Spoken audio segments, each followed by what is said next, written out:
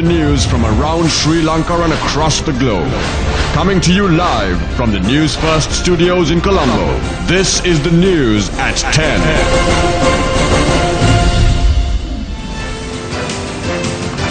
आइबोन प्रवृत्ति वार्ताकरणे प्रमुखया news first रात्रि 10 प्रधान प्रवृत्ति प्रकाशය සමගින් මම රන්දික සපුආරච්චි මම කෝෂිලා පත්මසිරි ප්‍රථම නවධානය පුවත් සිරස්තල වෙත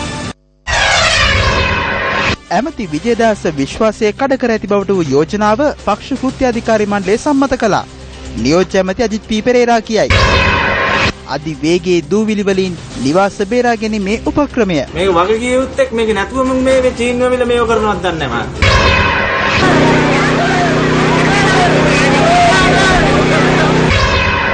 මියන්මාරෙන් ගොඩ බෑ ඇත් රජු. දුරේ වගකීම් නිසිලස ඉටු කර නොමැති බැවින් විජේදාස රාජපක්ෂ මහතා විශ්වාසය කඩ කර ඇති බවට වූ යෝජනාව එක්සත් ජාතික පක්ෂ කෘත්‍යාධිකාරී මණ්ඩලය හා මන්ත්‍රී කණ්ඩායම විසින් සම්මත කළ බව නියෝජ්‍ය අමාත්‍ය අජිත් පී පෙරේරා මහතා පවසනවා. අද පස්වර විකාශය වූ සටන අඩපෑ වැඩසටහනට එක්වෙමින් නියෝජ්‍ය අමාත්‍යවරයා මේ අදහස් පළ කළා. මේ යෝජනාවේ වචන ටික මම අහගෙන හිටියා. ඒ තිබුණේ එම දුහුරය දැරීම වගකීම්තරව යාගේ වගකීම් ඉටු කළ නැති නිසා තුමා කෙරෙහි කෘත්‍යාධිකාරී මණ්ඩලය සහ පාර්ලිමේන්තු මන්ත්‍රී කණ්ඩායමේ විශ්වාසයක් නොමැති බව. නොමැති බව. ඒ කියන්නේ අපේ විශ්වාසයක් නැහැ. එතකොට දැන් අගමැතිතුමා ජනාධිපතිතුමාත් එක්ක කතා බහ කරලා තීරණයක් ගන්න ඕනේ. මෙතරම් දැඩි අවිශ්වාසයක් ඇති තැන. කියන්නේ 100%නේ. එතුමා වෙනුවෙන් කිසි කෙනෙක් කතා කරේ නැහැ. තැන අස් කරනවද? එහෙම නැත්නම් ශ්‍රේෂ්ඨ මිනිසු ක්‍රියා කරන විදිහට කරනවා. දැන් ගාමිණී ජයසූරිය මැතිතුමා 13 වෙනි සංශෝධනයට විරුද්ධ වුණා. එළියට ආවා. ඒලකෝ මම මෙතන විරුද්ධයි මම ඉල්ලා අස්සනවා. රෝනේද බෙල් මැතිතුමා ජයදාදන මැතිතුමාත් එක්ක මතවාදමය ප්‍රශ්නයක් ඇති කරගත්තා. ඉල්ලා අස්සනවා. මම මගේ විශ්වාසය මම හිතන්නේ එතුමාට තෝරා ගැනීම නැහැ කියලා මගේ විශ්වාසය.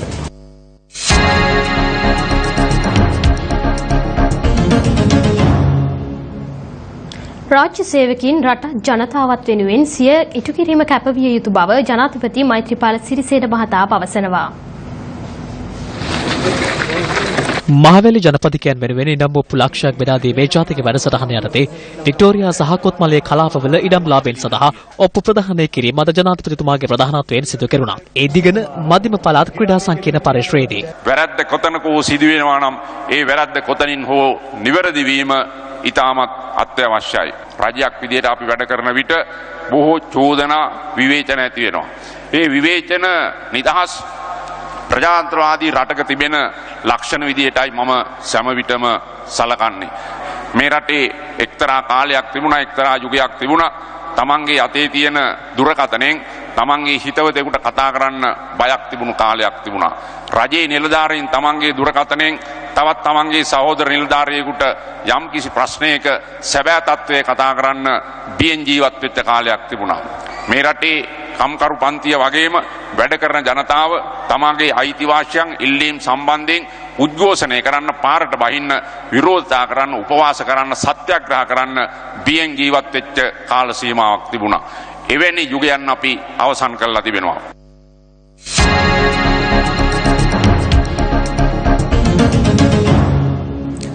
රජයට එරෙහිව ඒකාබද්ධ විපක්ෂය අද ලිප්ටන් වටරවුමේදී රැස් වුණා.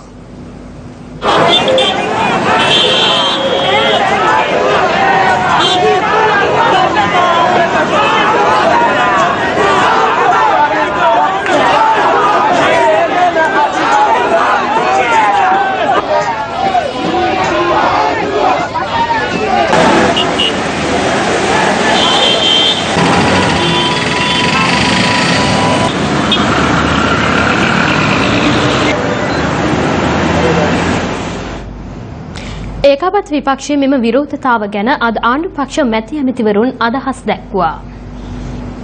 හොඳයි ඉතින් එහෙම තමයි විරුද්ධ පක්ෂේ ඉන්නකොට මොනවා හරි කියන්නත් ඕන පටන් ගන්නත් ඕන. නිකම්ම හිටියොත් හොඳ නෑනේ. හොඳ අවුරුදු දෙකේ කියලා කියන්නත් බෑනේ එහෙම ඉඳගෙන.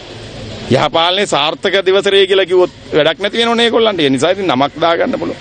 නම් දාන ඉතාමත් දක්ෂ වෙ පැත්තේ ඉන්නවා. හොඳම කණ්ඩායම ඉන්නේ එතන වැඩ කරන්න බැරි වුණා. ඒකාබද්ධ විපක්ෂයේ අනාගතය ගැනත් මම හිතන්නේ අපි කවුරුත් දන්නවා. එතන ඇත්තනම ඒගොල්ලන්ට අනාගතයක් නැහැ. මේ දේශපාලන බලය ගන්නට ඉතින් ගොඩක් දඟලනවා. ඒ නිසා රජයට විරුද්ධව ഘോഷණයක් සංවිධානය කරලා තියෙනවා. ඒ ගැන ඇත්තටම අපි වැඩි කලබල වෙන්නෙත් නැහැ. ඒක ස්වාභාවික දේවල්. බැඳුම් කර ගණදනුව හා විශ්වාස භංග මේ දිනවල දේශපාලන වේදිකාවේ ප්‍රධාන මාතෘකා. මේ ගැන පක්ෂ විපක්ෂව පළ වූ අදහස් කිහිපයක්. අභියෝග කරන අද සියලුම මාධ්‍ය ඉස්සරහා ඔය විජේදාස රාජපක්ෂ මහත්තයාට විරුද්ධව විශ්වාස භංග කියන කවුරු හරි කෙනෙක් එන්න පුළුවන් නම් බැඳුම් කරේ පිළිබඳව කතා කරන්න කවුරු හරි ඇවිල්ලා කියන්න බැඳුම් කරේ මේ රටේ ජනතාවට මේ රටට වංචාවක් කියලා නැහැ කියලා කියන්න පුළුවන් නම් ජාතික පක්ෂය තමයි යට ගහන්නේ කියලා. ඒ මොකද්ද කතාව? එක්සත් ජාතික පක්ෂය හැටියට අපි ඔබ දන්නවා කෝප් කමිටුවට සහයෝගය ලබා දුන්නා. ඒ වගේම ජනාධිපති කොමිසමට අවශ්‍ය කරන සහයෝගය අපි ලබා දෙනවා. ඒ වගේම මේකට දේශපාලන අතගැසීම් පෙළඹවීම් කරන්න කිසි ලෙසක ඉඩ දෙන්නේ නැහැ. දූෂණයෙන් තොර ශ්‍රී ලංකාවක් ගොඩනැගීම සඳහා වන ජාතික වැඩසටහන අද දිස්ත්‍රික්ක දෙකක ක්‍රියාත්මක වුණා. ඒවට මේ දූෂණය තමයි කොයි ආණ්ඩුවවත් ඔය හිටපු ආණ්ඩුවක් හිටපු ජනාධිපති ඔය තියව කළා. දැන් හරි වංචාව තියෙන එම්පීලා තමයි ලෝකම හොරු මාජන සල්ලි ඔක්කොම වීදම් කරනවා ඒගොල්ලන්ගේ කැමැත්තට. මේවා නැති කළා හොඳ සමාජයක් බිහි කරන්න තමයි අපිට ඕන. ඉල්ලා කියලා වැඩක් නැහැ. ඊට පස්සේ වැඩ දෙයක් කරන්න ඕන. දූෂණයට එරෙහිව ජනතාව මෙලෙස සිය හඬ අවදි කළේ අවිස්සාවේල්ල නගරයේදී. රුවන්වැල්ල බස් නැවතුම් පොලේදීද දූෂණයට එරෙහි ජාතික ක්‍රියාන්විතය පිළිබඳව ජනතාව දැනුවත් කෙරුණා.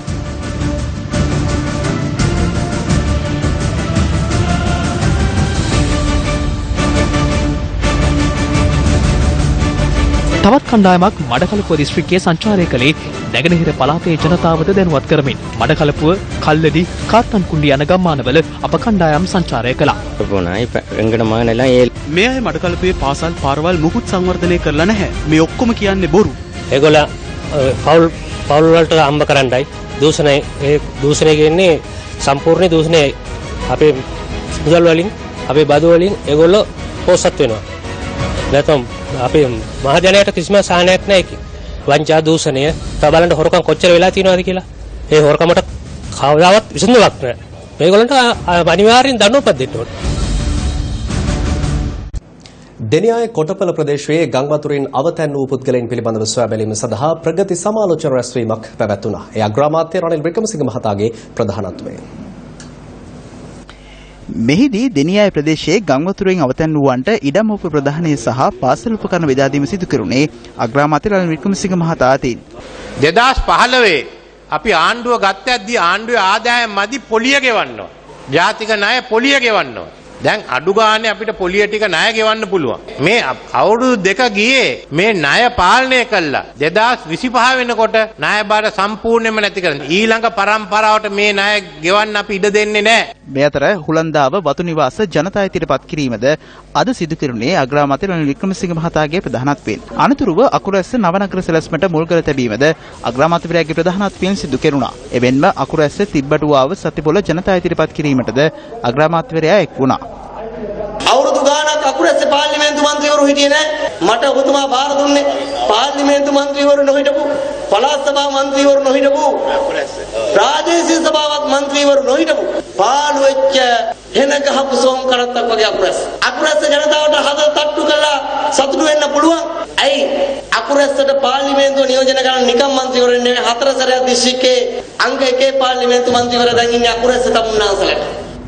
කුඩා ලොරි සහ සිංගල් කැබ් රථවල මිල ලක්ෂ 3කින් අඩු කිරීම හා විදුලි සංදේශ බදු ඉවත් කිරීම පිළිබඳව අමාත්‍ය මංගල සමරවීර මහතා අද පැහැදිලි කිරීමක් කළා. අපි ඊයේ විශේෂ සහනමල්ලක් දුන්නා. එක පැත්තකින් රජයට රුපියල් බිලියන 4.5ක අලාභයක් දරාගෙන අපි විශේෂ ණය යෝජනා ක්‍රම කීපයක් යෝජනා කරා. ඒ වගේම වාහන, මොකද තරුණයෙක් වුණාම අවුරුදු 17 19 වුණාම පොඩි වාහනයක් තියෙන්න ඕනේ දැන්. ඒක නිසා අපි හිතුවා විශේෂයෙන්ම motor cycle 150cc Japan motor සයිකලයක් රුපියල් ලක්ෂයකට වඩා අඩු වෙනවා. ඒ වගේම ඩිමෝ බට්ටෙක් එහෙම නැත්නම් සිංගල් කැබ් එකක් රුපියල් ලක්ෂ 3කට වඩා ඊයේ රාත්‍රියේ ඉඳන් අඩු.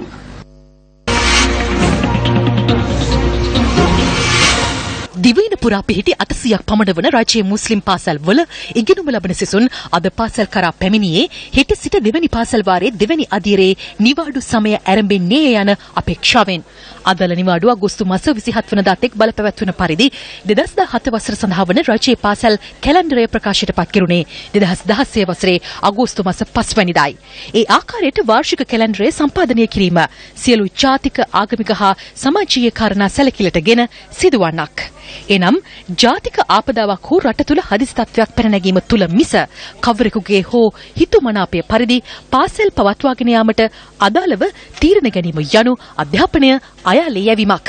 දෙවැනි පාසල් වාරයේ දෙවන අදියරේ නිවාඩුව අදින් ආරම්භ වීමට තිබුණද එය එළඹෙන 31 වෙනිදායින් ආරම්භ වන පරිදි සංශෝධනය කෙරී ඇති බව දිවයින පුරා පිහිටි රජයේ මුස්ලිම් පාසල්වල සිසුන් මෙන්ම ගුරුවරුන් සාතිශය බහුතරය දැනගන්නේ අද දිනේදී.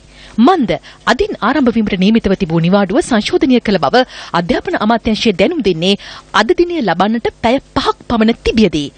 අගෝස්තු මාස 18 වෙනිදා සිට 27 වෙනිදා දක්වා බලපැවැත්වීමට නියමිතව තිබූ අදාළ නිවාඩුව අගෝස්තු මාස 31 වෙනිදා සිට සැප්තැම්බර් මාස 8 වෙනිදා තෙක් බලපැවැත්වෙන පරිදි සංශෝධනය කර ඇති බව දන්වමින් අධ්‍යාපන අමාත්‍යාංශය ඊයේ රාත්‍රී 7ට පමණ නිකුත් කරන නිවේදනයේ සඳහන් වන්නේ සැප්තැම්බර් මාස 1 වෙනිදාට යෙදෙන හජ් උත්සවය හේතුවෙන් එම සංශෝධනය කරන බවයි. අධ්‍යාපන අමාත්‍යාංශයේ ගෙනහැර පාන එම හේතුව පදනම් විරහිත එකක්.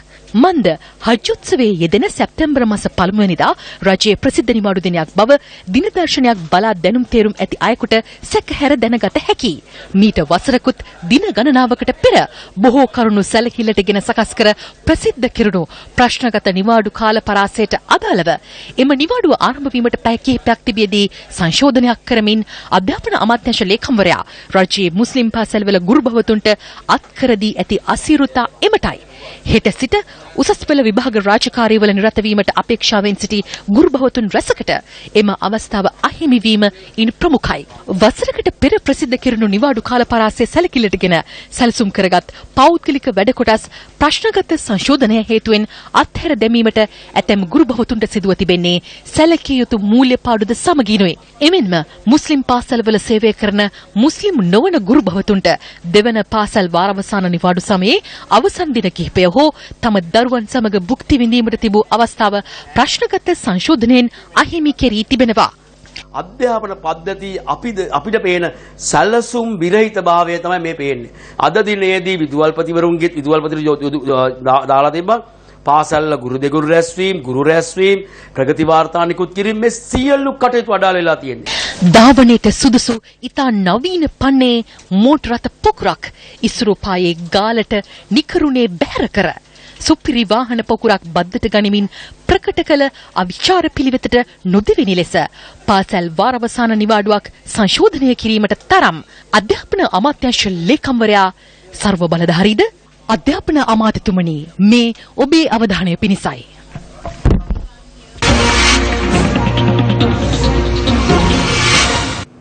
පවතින වියලි කාලගුණයේ හමුවේ හම්බන්තොට දිස්ත්‍රික්කයේ ප්‍රාදේශීය ලේකම් කොට්ටාශ 5කට අයත් පුද්ගලයන් විශාල පිරිසක් දැඩිසේ පීඩාවට පත්ව අවසන්. තිස්ස මහාරාම ලුණුගම් වෙහෙර ව්‍යාපාරයට අයත් යෝධවැව තිස්ස වැව ඇතුළු සෙසු වැව් සිඳී යාම නිසා තමන්නාව බදගිරිය කැටන් වැව හා මත්තල ඇතුළු ගම්මාන රැසක ජනතාව පානීය ජල ගැටලුවකට මුහුණ පා සිටිනවා. මුරු නැතුව ඒ කන්න බොන්න ටික ඇත්තෙන්නේ නැහැ. ඊළඟට තිබහට බොන්න තියෙන වතුර ටික ඒකක් දැන් නැහැ. අලුම තරමින් වැසිකිළියට කැසිකිළියට ගන්න වතුර ප්‍රමාණය පවා පිටින් බයිසිකල් වලින් ඇදලා තමයි ඒක කරන්න වෙන්නේ. ප්‍රදේශයේ වගාබිම් රැසක්ද මේ වන විට විනාශ වී අවසන්. අවුරුදු ගණන් කන්න ගණන් කුඹුරු ඇරෙන තත්ත්වයට මේක පත් වෙලා තියෙනවා. සම්පූර්ණ සමාජ ආර්ථිකයේ බිඳ වැටලා තියෙනවා. කෙසේ වෙතත් හම්බන්තොට දිස්ත්‍රික් ලේකම් WH කරුණාරත්න මහතා පවසන්නේ උද්ගත වෙති තත්වයට මුහුණ දීම සඳහා දැනටමත් අවශ්‍ය පියවර ගෙන ඇති බවයි. සම්පූර්ණයෙන්ම මහජනයාට බීමට ජලය සැපයීමේ වැඩපිළිවෙලක් සකස් කරලා තියෙනවා. කුමන ප්‍රදේශයකට හෝ මේ වන විට නියඟේ බලපාලා තියෙන ප්‍රදේශයකට ජලය නැත්නම් කරුණාකරලා ප්‍රාදේශීය සභාව එහෙම නැත්නම් ප්‍රාදේශීය ලේකම් කාර්යාලය ග්‍රාම නිලධාරීව දැනුවත් කරන්න කියලා මේ වන විට අමරවැව සහ කඩවර තනබිම කියන දෙක ප්‍රධාන කරගෙන අනෙකුත් තනබිම් සංවර්ධනය කරන්නට පළාත් සභාවේ සත්ත්ව නිෂ්පාදන දෙපාර්තමේන්තුවත් අමාත්‍යාංශයත් දෙකම මේ සඳහා අවශ්‍ය පියවර ගන්නවා. වැසි කාලේ එනතුරු කෙසේ හෝ සියලුම දෙනා දැඩි උත්සාහයකින් සහ හොඳ කළමනාකරණයකින් මේ කටයුත්තට මුණ දෙන්නට අපි වැඩ කටයුතු කරගෙන යනවා. හම්බන්තොට සිට මත්තල ගුවන්තොටුපළ දක්වා ඉදිවෙන අධිවේගී මාර්ගයේ ඉදිකිරීම හේතුවෙන් මත්තල ප්‍රදේශයේ ජනතාවට මේ දිනවල දූවිලි ගැටලුවකට මුහුණ දීමට සිදුව තිබෙනවා. සාමාන්‍යයෙන් මේ ආකාරයට ආවරණය කෙරෙන්නේ ඉදිකිරීම සිදුවන නිවසක් හෝ ගොඩනැගිල්ලක්. නමුත් මත්තල මෙලෙස ආවරණය කර ඇත්තේ ජනතාව පදිංචිව සිටින නිවෙස්. මත්තල ජනතාවට මෙලෙස නිවාස ආවරණය කරන්නට සිදු ඇත්තේ අධිවේගී මාර්ගයේ ඉදිකිරීම සඳහා ගෙනවිත් දමන පස් කඳුවල දූවිලි සුළඟත් සමග නිවාස වෙත පැමිණීම හේතුවෙන්. තම දරුවන් සමේ රෝගවලට ගොදුරු වෙමින් පවතින බවද ප්‍රදේශවාසීන් පවසනවා. අධිවේග මාර්ග හදන්න ඕන, සංවර්ධනය කෙරෙන්න ඕන. ඒවා කෙරුවට කමන්නේ මනුස්සුන්ට අපහසුතාවය පත් කරන්නේ නැතුව බලන්න මේ පාරවල් වල යන්නේ නැද්ද කියලා, මේක ගෙදරක ඉන්නේ නැද්ද කියලා. උලඟත් එක දූවිලි කන් දෙනකොට මෙතෙන්ට වතුර ගහන්න කියලා කිව්වා නෑ. මේක වගේ කියෙව්ත් එක් මේක නැතුව මම මේ චීන්වල මේව කරනවත් දන්නේ නැහැ මාත්. ඇත්තටම. හරි? ඒක නෑ සම්පූර්ණ මම මේ ඉල්ලා සිටින්නේ මේ සම්පූර්ණ මගේ මේ තත්ත්වෙන් බලන්න ඕන කෙනෙකුට පේනවා මේ දූවිල්ල මේකෙන් මිනිස්සෙක් ඇවිල්ලා මෙතන කයිද බොයිද කියලා. මෙන්න. පේනවද? අප ඒ ජනතාව සමග රැඳී සිටින මොහොතේ මාර්ග සංවර්ධන අධිකාරියේ නිලධාරියෙකු වැඩබිම ආසන්නයේම පවතින අවන්හල වෙත පැමිණියා. ඔහු සඳහන් කළේ අදාළ ගැටලුවට විසඳුම් ලෙස කඩහිමියාට මාසකට රුපියල් 1200ක් ලබා දීමට එකඟ වූ බවයි.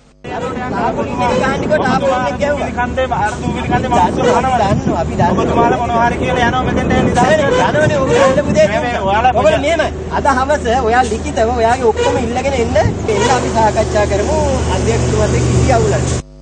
පසුගිය දෙවැනිදා අතුරුදන් වූ බව පැවසූ අනුරාධපුර පාලඩිකුළුම ප්‍රදේශයේ පදිංචි 15 හැවිරිදි පාසල් සිසුවිය අද සොයාගැනුණා. ඒ කළුතර ප්‍රදේශයේ නිවසක රඳවා සිටියදී 15 හැවිරිදි සචිනි නිමාෂා ප්‍රේමතිලක පසුගිය දෙවනදා අතුරුදන් වූයේ නිවසේ සිට පපැදියෙන් උපකාරක පන්තියකට යන අතරතුරයි. ඊට පසු දින සචිනිගේ මවගේ දුරකථනයට කාන්තාවක් අමතා ඇති අතර ඈ දැනුම් දී තිබුණේ දරුවා 4 වනදා අනුරාධපුර නගරයට ගෙනවිත් බාර දෙන බවයි. නමුත් ඉන් පසුව තොරතුරක් වාර්තා නොවූ අතර අදාළ දුරකථන අංකය ඔස්සේ පරීක්ෂණ මෙහෙය වූ අනුරාධපුර පොලිසිය අද දැරියව සොයාගත්තේ කළුතර ප්‍රදේශයේ නිවසක සිටියේදී.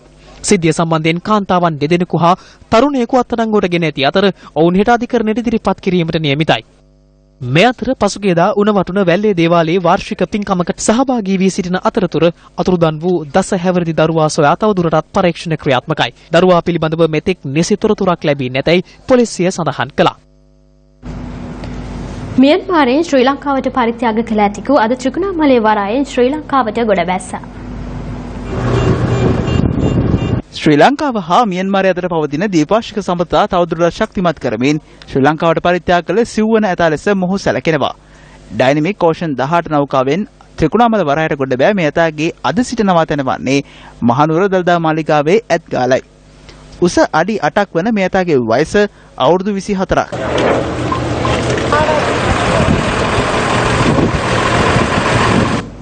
දැන් රටවටා පුවත් කිහිපයක් කෙටියෙන්.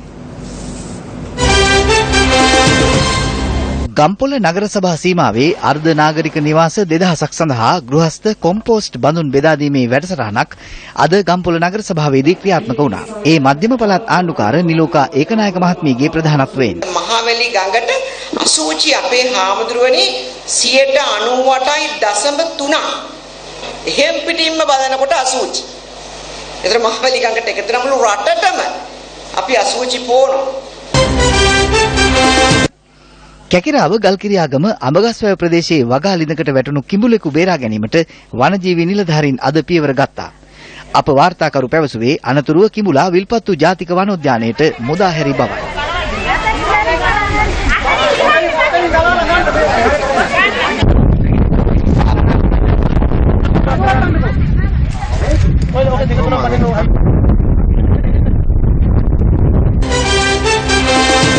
හක්කපටස් ආහාරයට ගැනීමෙන් ඇති වූ තුවාල හේතුවෙන් මියගිය වනාලියෙකු වවුනියා පාලට්ටේ ප්‍රදේශයේදී වනජීවී නිලධාරීන් සොයාගත්තා. පස්වෙනි ශ්‍රේණියේ ශිෂ්‍යත්ව විභාගය අවසන් වූ පසු ප්‍රශ්න පත්‍ර ළඟ තබා ගැනීම, පිටපත් කිරීම, ඡායා පිටපත් ළඟ තබා ගැනීම, මුද්‍රණය, විකිණීම, පුවත්පත් හා වාර සංග්‍රහ මගින් ප්‍රසිද්ධ කිරීම සම්පූර්ණයෙන් තහනම් බව විභාග දෙපාර්තමේන්තුව පවසනවා. විභාග කොමසාරිස් ජෙනරාල් WMNJ පුෂ්පකුමාර මහතා පැවසුවේ විභාගයේ අවසන් වූ පසුවද ශිෂ්‍යත්ව ප්‍රශ්න පත්‍රය රහස්‍ය ලේඛනයක් බවයි. විශ්‍රාමික ජ්‍යෙෂ්ඨ නියෝජ්‍ය පොලිස්පති බෝධි ලියනගේ මහතා අද උදෑසන නිවස තුල සිදු වූ අනතුරකින් අභාවප්‍රාප්ත වුණා. ලියනගේ මහතා මේ යන විට වයස අවුරුදු 69ක්. බෝධි ලියනගේ මහතාගේ දේහය මහජන ගෞරවය සඳහා කටුගස්තොට කහල්ල අංක 74B නිවසේ තැන්පත් කර තැබෙන අතර අවසන් කටයුතු ඉරිදා පස්වරුවේ සිදු කිරීමට නියමිතයි. බටපොළ උඩුවිල ප්‍රදේශයේ සංවර්ධන කටයුතු සඳහා වසා දමා තිබූ මාර්ගයක ධාවනය කළ යතුරු පැදියක් එහි කැණීම් කර තිබූ වලකට වැටීමෙන් ඊයේ රාත්‍රී අනතුරක් සිදු වුණා.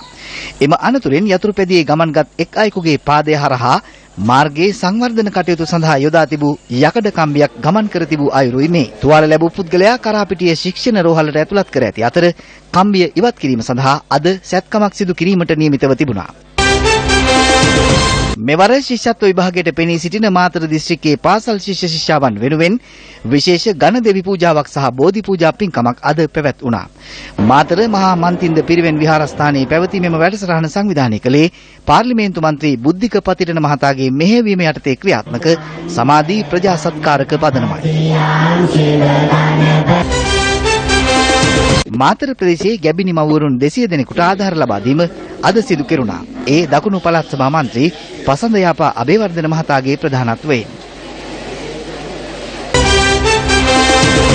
මේ ගමුව කුරණ හන්දියේ වෙඩි තැබීමේ සිද්ධිය සම්බන්ධයෙන් අත්අඩංගුවට ගැනුණු පාතාල කල්ලි සමාජිකයින් දෙදෙනා ලබන 28 වෙනිදා දක්වා රක්ෂිත බන්ධනාගාරගත කෙරුණා. ඒ සැකකරුවන් අද මේ ගමුව අතිරේක මහේස්ත්‍රාත්වරයා හමුවට ඉදිරිපත් කිරීමෙන් අනතුරුවයි. අග්‍රාමාත්‍ය රනිල් වික්‍රමසිංහ මහතාගේ පාර්ලිමේන්තු දිවියට වසර 40ක් සපිරීම නිමිත්තෙන් බණ්ඩාරනායක අනුස්මරණ සම්මන්ත්‍රණ ශාලා පරිශ්‍රයේ පැවැත්වෙන ඡායාරූප ප්‍රදර්ශනයේ දෙවැනි දිනය අදයි. අද ප්‍රදර්ශනය කතානායක කරු ජයසූරිය මහතාගේ ප්‍රධානත්වයෙන් ආරම්භ වුණා. කුරුණෑගල බඩගමුව ප්‍රදේශයේ සිදු වූ රියානතුරකින් පුද්ගලයෙකු මිය ගියා. පොලිසිය පැවසුවේ ත්‍රිරෝද රථයක් සහ ජීප් රථයක් එකිනෙක ගැටීමෙන් එම අනතුර සිදු වූ බවයි.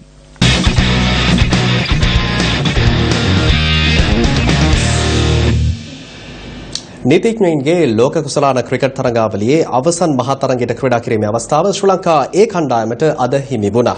ඒ පාකිස්තාන කණ්ඩායම හමුවේ ඩක්වර්ත් සහ ලුයිස් නෑට අනුව ලකුණු 45කින් පරාජය වීමත් සමගින්. තරගාවලියේ ශ්‍රී ලංකා ඒ සහ පාකිස්තාන කණ්ඩායම් අතර අවසන් පූර්ව වටේ තරගය කොළඹ කෝල්ස් ක්‍රීඩාංගණයේදී අද පැවැත්වුණා. වර්ෂාවෙන් බාධා වීම හේතුවෙන් තරගයේ පන්දු වාර 30කට සීමා කිරීමට තරග සංවිධායකයින් තීරණය කළා. ඒ අනුව පළමුවෙන් පන්දුවට පහර දුන් පාකිස්තාන ක්‍රීඩකයින් කඩලු 7ක් දැවී රැස් කළ ලකුණු සංඛ්‍යාව 241ක්. ශ්‍රී ලංකා පිළිතුරු ඉන්නම ක්‍රීඩා කරන අතරතුරදී තරගයට වර්ෂාවෙන් බාධා එල්ල වුණා. ඒ අනුව පන්දු වාර 20ක් අවසානයේ ශ්‍රී ලංකා ඒ ක්‍රීඩකයන්ට හිමි වූ ඉලක්කය ලකුණු 165ක්. ඔවුන් සියලු දෙනා ලකුණු 120කට දැවී ගියා.